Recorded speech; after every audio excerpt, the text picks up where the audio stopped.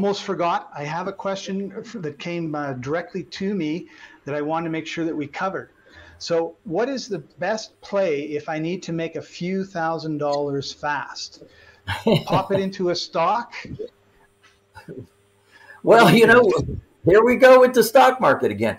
But the thing about a stock is, unless you've got insider information, I've already told you that stocks are manipulated, and you just don't know about musical chairs when they're going to stop the music and are you the one left standing? So I don't ever bet my money in the stock market if I want a quick turn.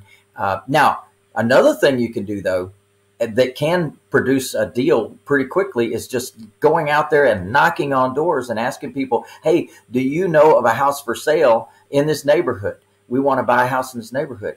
And the person might say, I know I don't. Or they might say, what about mine? I've been thinking about selling my house. Boom, you got an opportunity. It's not on the market. You're not in competition with anybody else. So that's a quick way that you can get a deal. You can get it under contract, and then you can open it up to investors, maybe one of those institutional investors or someone like myself who buys houses all the time for our folks that are on our path to home ownership.